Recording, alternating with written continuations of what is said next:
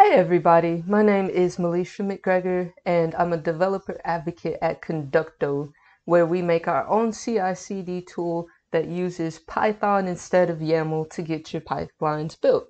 So you can follow me on the internet, more commonly known as Twitter, at Flipped Coding, where you'll learn all kinds of cool stuff like this and VR machine learning stuff.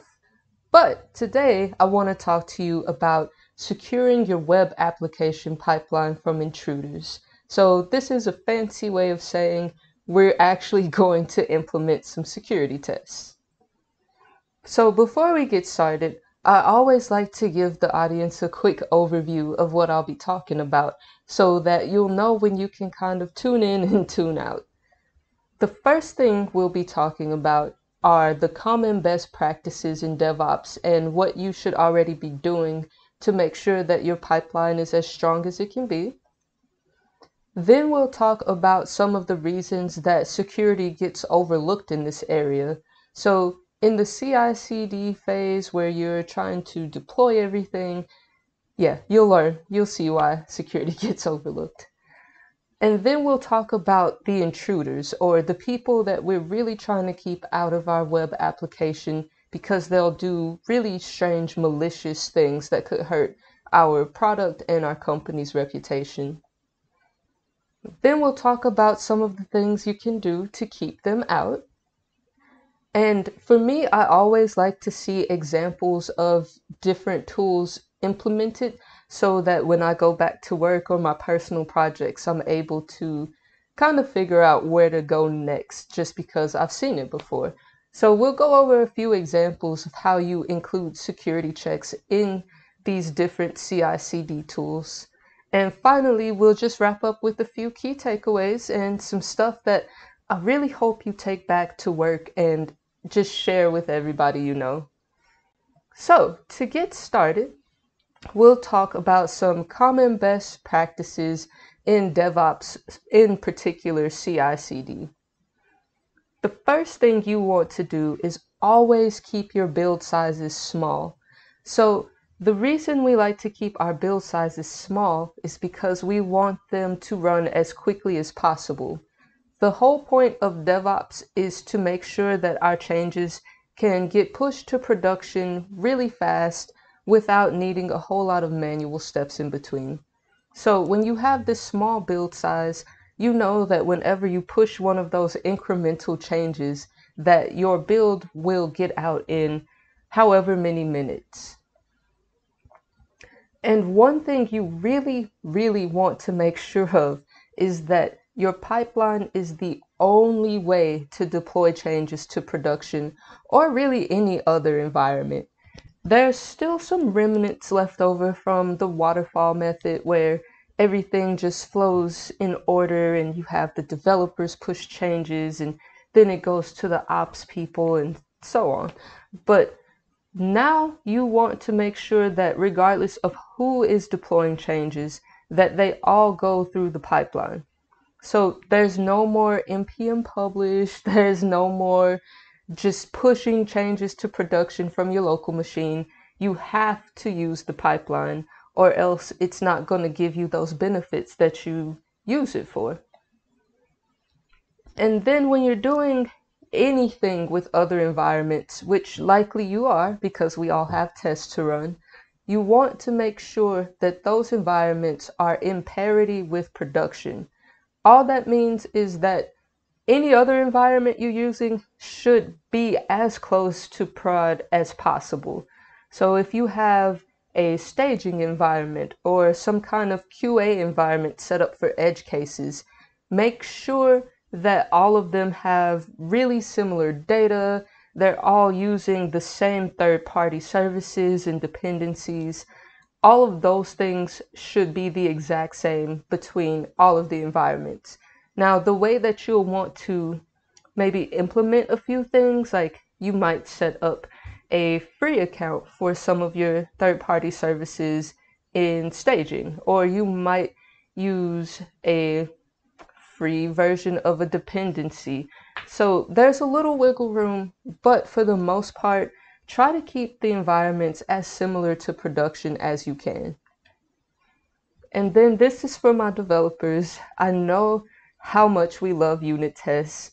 They're great. And we skip them so many times before we try to push changes so that they'll just start the build. But really take that time to run all of your tests locally first, just because it'll save you however much time on waiting for a build to finish before you find out that your test failed. So go ahead and just get that out of the way in the beginning so that when you do push and get your changes merged, you won't get those really easy to pick up errors. And another favorite for my developers out there and my DevOps engineers and anybody else who touches the pipeline, write some documentation about this pipeline. It doesn't have to be some 10-page essay on why your pipeline is great and how it works. Just a few in-code comments would be enough to help people figure out, hey, this is that third party's secret key, or these are the credentials for that. Just make sure that when you leave your pipeline configuration, when you or somebody else comes back in 6 months, it's not going to be a big deal to figure out how the pipeline works, why it was put together the way it was, and any of the kind of weird things that just happen with your particular system. Make sure that those are documented somewhere. And now we get to the point of this. So there are so many reasons that security in general gets overlooked, but security in CI/CD tends to get very overlooked, more so than in any other area. But a lot of that has to do with time restrictions. Right now, not every company has a DevOps engineer or an infrastructure team. There are a lot of companies that just have developers working on building and maintaining these CI/CD pipelines. And that leads to a lot of time restrictions because not only are you now responsible for bug fixes and feature implementation, you have to develop the system that you're using to get those changes to the customer. And that just starts to come to a point where you're like, where can I save time? And if security isn't something that your company is pushing for or the team is pushing for, it'll probably get kind of set to the back and end up in some kind of backlog ticket that you never have time to get around to. So that's one of the reasons. Another reason is that with a lot of these CI/CD tools, it can be hard to find answers. Every project, every code base is so unique that there are just certain bugs and quirks that come up that Google can't answer, and you have to just dig around, push a bunch of empty Git commits to debug your pipeline, and that just takes time. So when you're doing that just to get your code from version control to production, security just, it doesn't make it onto the list. And then a lot of times, I mean, how many of you use YAML like on a daily basis? It's not that common of a language. It's great for what it does, don't get me wrong. It's just one of those, since we don't work with it all the time, the syntax is weird. The way that you include different services can be kind of challenging, and overall, nobody just works with YAML on a daily basis in that CI/CD space. And if you do, oh my gosh, you are probably the expert on this stuff. So thank you for existing.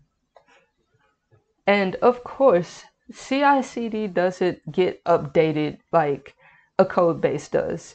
Once you have a pipeline built and it works like everybody wants it to, the only time you'll make any big updates is when you have to add something for a new feature, or maybe there's I don't know, some kind of compliance audit coming up and you need to get things ready.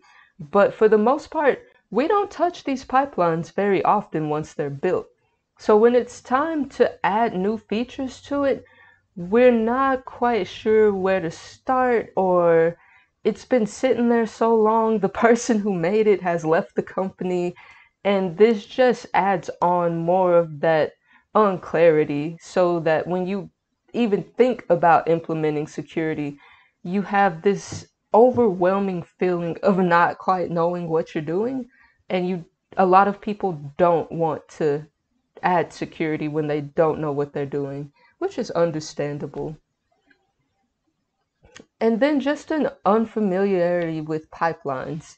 So DevOps has been around for a really, really long time, but not everyone has worked with DevOps.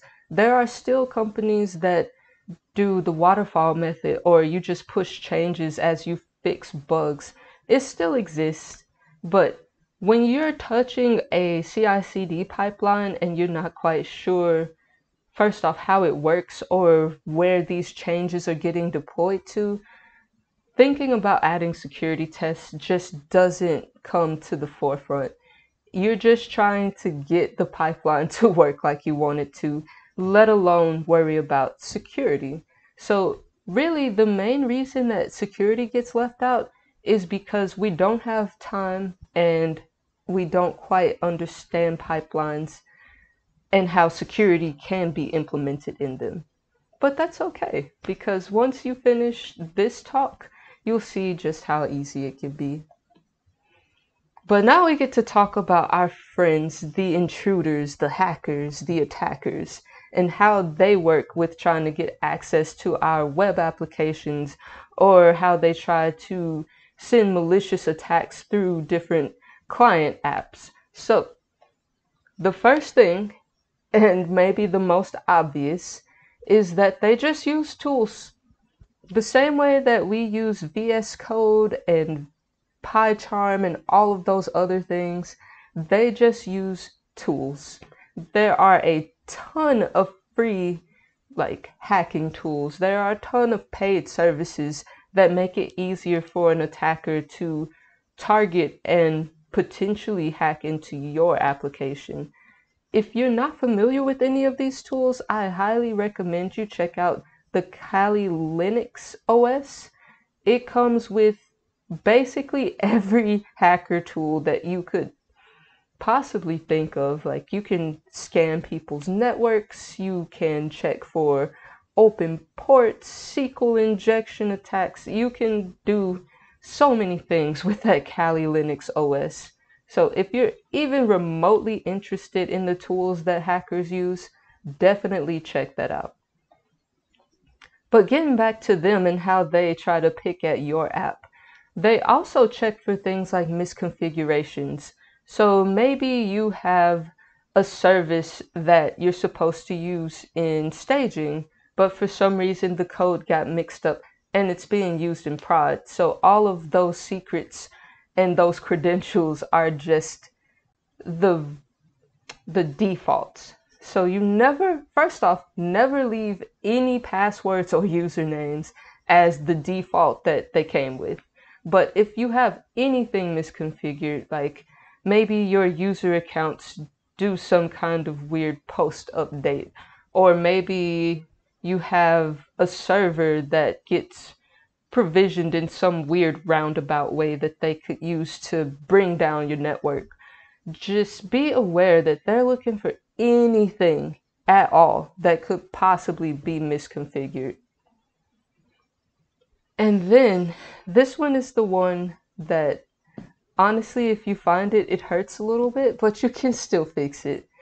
They do go through GitHub, Bitbucket, wherever your version control is, and just look for secrets.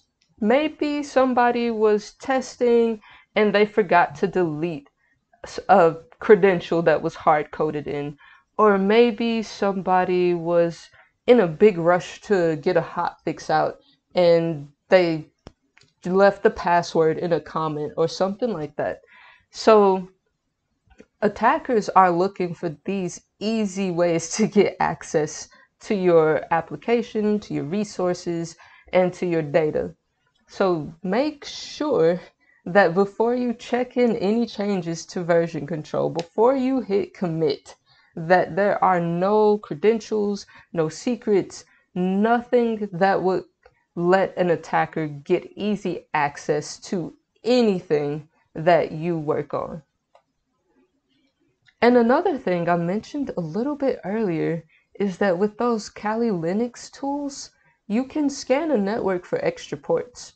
So if you have a backend server with ports that are open for a number of applications, and then one of the apps gets updated and moved from that port, please make sure that you close it, because when you leave an open port that nobody's watching, that's just a backdoor for any attacker that knows how to use a tool can just walk in and take what they want.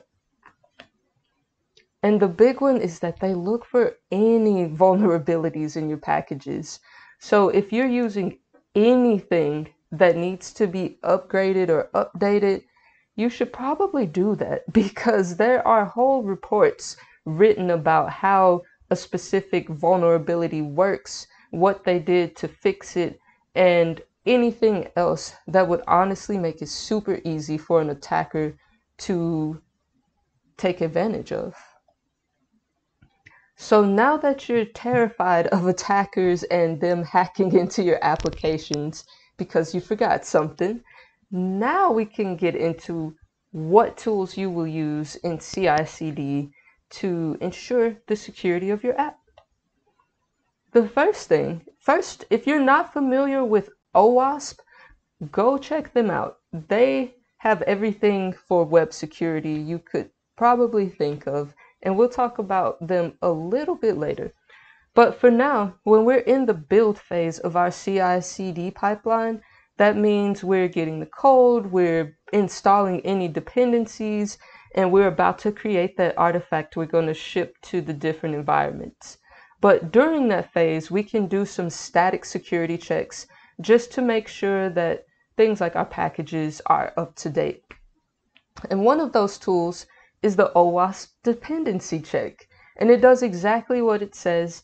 It goes through your application and makes sure that your packages are up to date, you don't have any old libraries, and generally it gives you a report at the end saying, hey, you should probably update these things or replace them.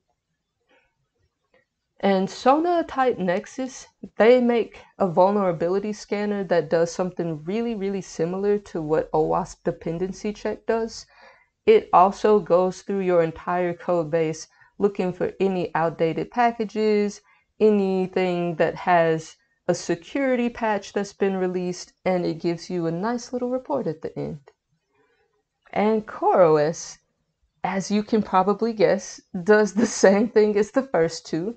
These are just different tools, different ways you can use them. Like OWASP dependency check, it's open source. CoreOS is also open source, I believe.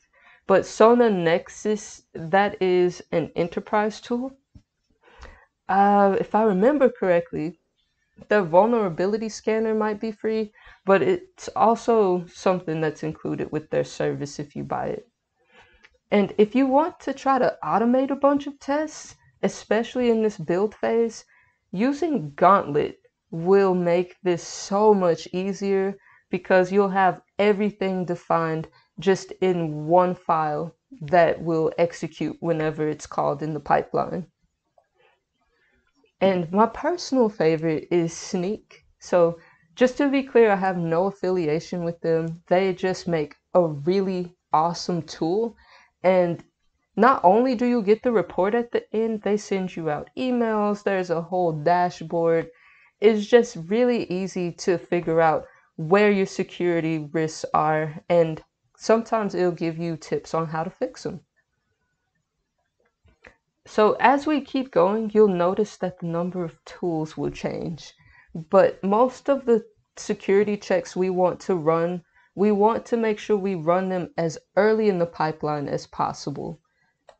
So now we'll talk about the test phase. This is when your unit tests are being run after your artifact has been built. And in this phase, we can check for those dynamic vulnerabilities. In the build phase, we're just checking for static vulnerabilities like dependency issues. But in this phase, we can check for things like cross-site scripting attacks, SQL injection, and a number of other security tests. But OWASP ZAP makes it really easy to check for all of these different kinds of security risks, like I mentioned. And again, you get a nice little report at the end. Retire.js, this is another personal favorite, and if you're working on any JavaScript application, I recommend this like as something you should just have in your toolbox. But Retire.js goes through and checks for any of those outdated packages and lets you know. It goes through and checks, like it does a deep check. It doesn't just check what you have in your package JSON. It checks the dependencies of your dependencies. So if you're using JavaScript, this is a really good way to make sure that you aren't missing any of those super underlying vulnerabilities. And Veracode is another enterprise tool that you can use. It has this nice little dashboard set up as well, and you can go run tests and see whatever risks it finds. The delivery phase is when we push that artifact that has been through the build security tests, the test security tests, and we know our artifact should be really good to go.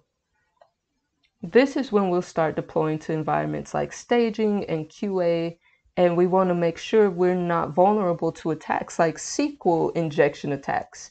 So we'll implement this SQL map tool to do automated checks of our running application in those environments. And that will tell us if we do have a possibility for someone to inject data into our database that we don't want. And if you've used Chef at all, you've probably heard of Chef Inspect.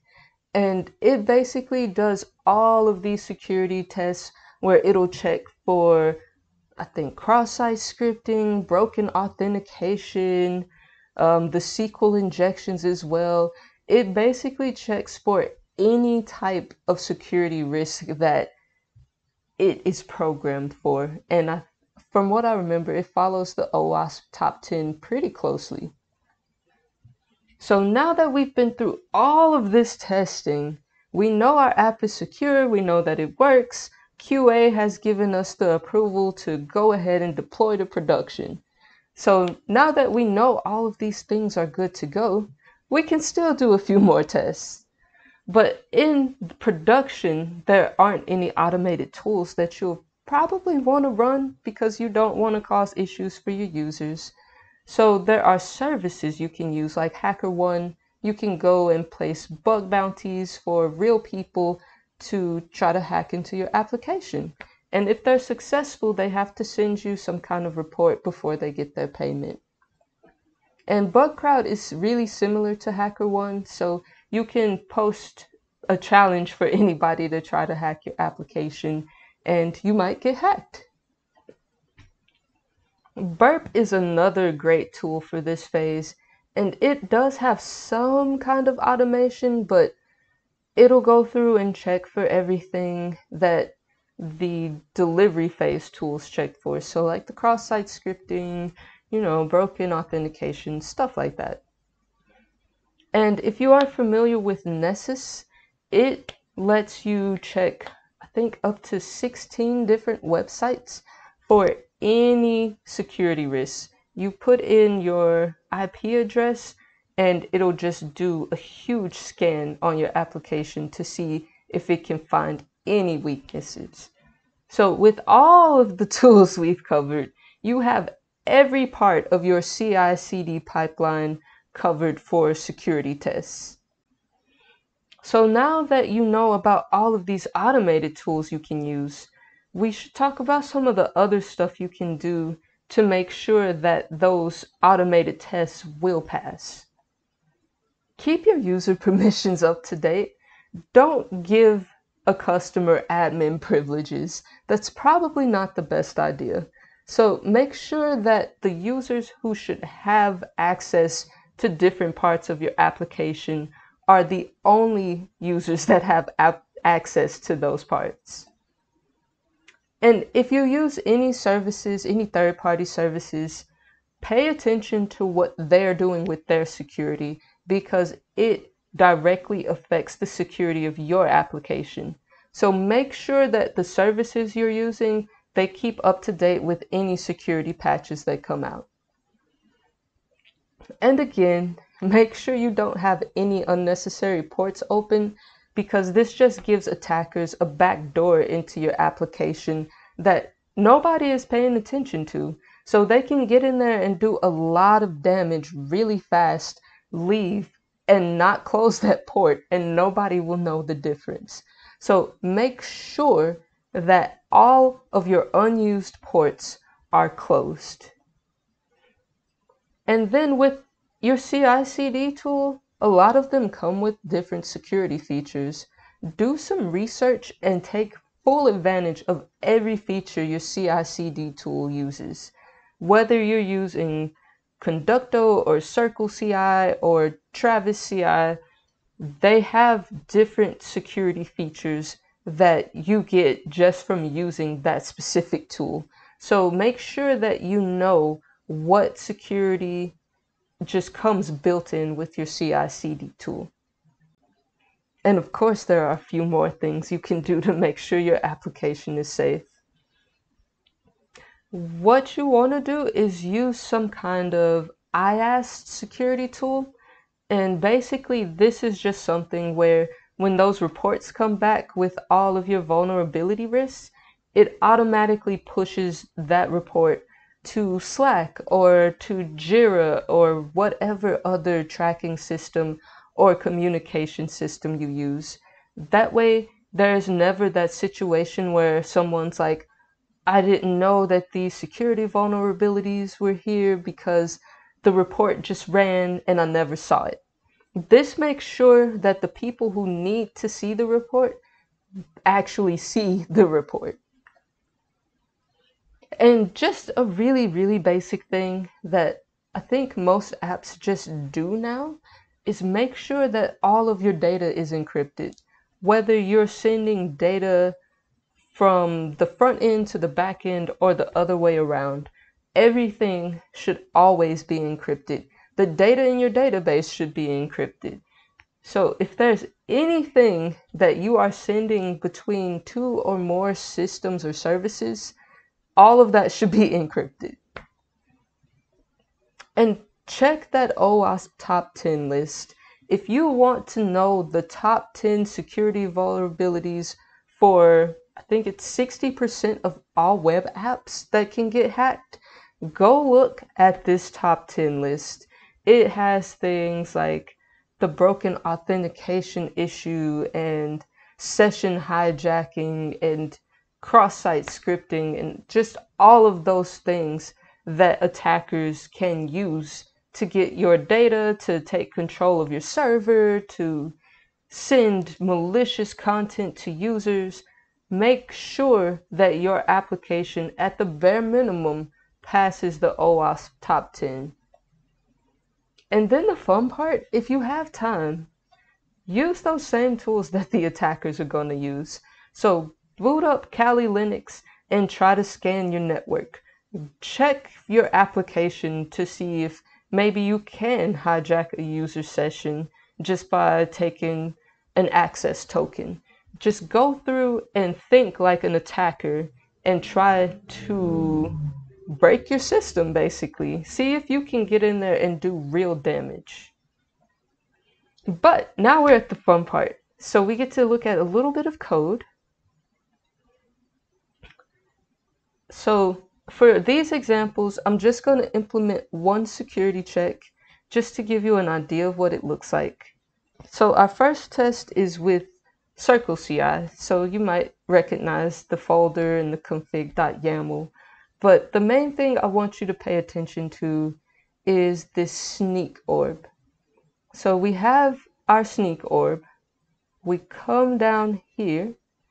So if you notice, we have installed our dependencies, cached them, whatever. And now we're going to run the sneak scan. So what this does is it goes through and checks for any of those vulnerabilities that would be in a static application. And in this case, we're only going to report on the ones that have a high severity. We don't want to fail when we run into issues because a lot of times security can be what holds up deploy to production, which it probably should, but sometimes things happen and you just need to get it out the door. So this is what Sneak looks like when it's implemented in Circle. If you notice, that's it. That is an entire security check in itself. So you've seen Circle, and hopefully for those of you that work with Circle CI, it looks pretty familiar, pretty straightforward. And now I want to show you Conducto. So this is like the next gen of CI/CD tools because you can use Python instead of YAML, which is pretty awesome, but I'll calm down. But basically what you see here, this is our entire pipeline. And after we do our npm install, just pretend this is some kind of JavaScript application. So we'll install all of our dependencies, and Sneak is one of them, and then we'll just run Sneak test. That's it. It's just like if you were testing on your local machine in a terminal. Just run Sneak test. It'll send all of the results to your dashboard there, and if you have it configured, it'll print things right there in the terminal for you. But the important part to notice is that it's right before the test phase and you are looking at all of the dependencies you need. And our last example will be in Travis CI. If I can get there. So Travis is a little bit different because it's more for open source projects, and that's really cool. But basically what we're doing here is in this install phase, we're running something like npm install. I'll go ahead and put that there. Yeah, we'll spell it out. So you would run npm install, and Sneak again is one of those dependencies, and you just run test. That's all. This is how you implement at least one security check in your CI/CD pipeline. So I'm really hoping that seeing these different examples between Travis and Conducto and Circle CI will make it easier for you when you need to implement them on an actual application. So with that being said, we can go ahead and wrap up. And these are a few thoughts that I hope that you take away and can use later. Keep your secrets safe. Don't check things into version control that shouldn't be there. And if you want to do a quick scan, there's a tool called Get Secrets, and it'll go through your entire version history and check for anything that looks like a credential or some kind of environment variable that should have probably been left out. So keep your secrets safe. Make sure you delete hard-coded values before you push and commit things. And then when you're going through a really big project update, so maybe you're implementing a new feature or you're fixing a massive bug, go ahead and audit your CI/CD pipeline. Make sure that it's still up to date with everything. Make sure if there's any optimization you can do, try to squeeze that in there. But at the bare minimum, take a look at your CI/CD when you're making updates, like really big updates to your application. And then, of course, make sure that any tools that you're using in your application have been patched for security fixes. So you don't want to do all of this security checking and implementing these cool different security measures just to be hacked through some little third-party application you're using because they didn't do their security checking. So do a quick audit, make sure everything you're using has done an audit of itself. And then lastly, don't be afraid to try new tools. If you've never hacked anything or never seen any of those tools, You don't have to use them. Just go look at them, go glimpse through them, and it might make things make a little bit more sense for when you're implementing these tests and these different security measures in your code. So again, my name is Melisha McGregor. You can follow me on Twitter at Flipped Coding. And if you have any questions, I'll be around for the Q&A. Thank you.